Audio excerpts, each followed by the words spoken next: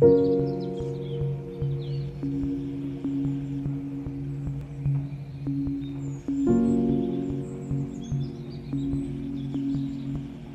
name is Irene Hoff. I'm a mixed media artist and I use acrylic and printed paper on canvases.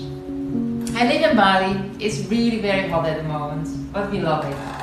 Been here for almost 9 years with my 2 girls.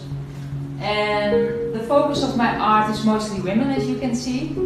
I love to portray them, mostly with their eyes closed.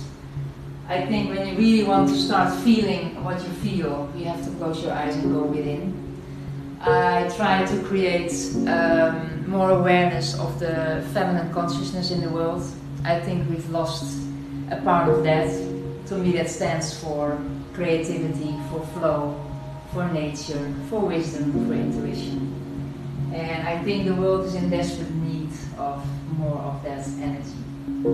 Thank you for watching. And lots of love from Bali. Bye.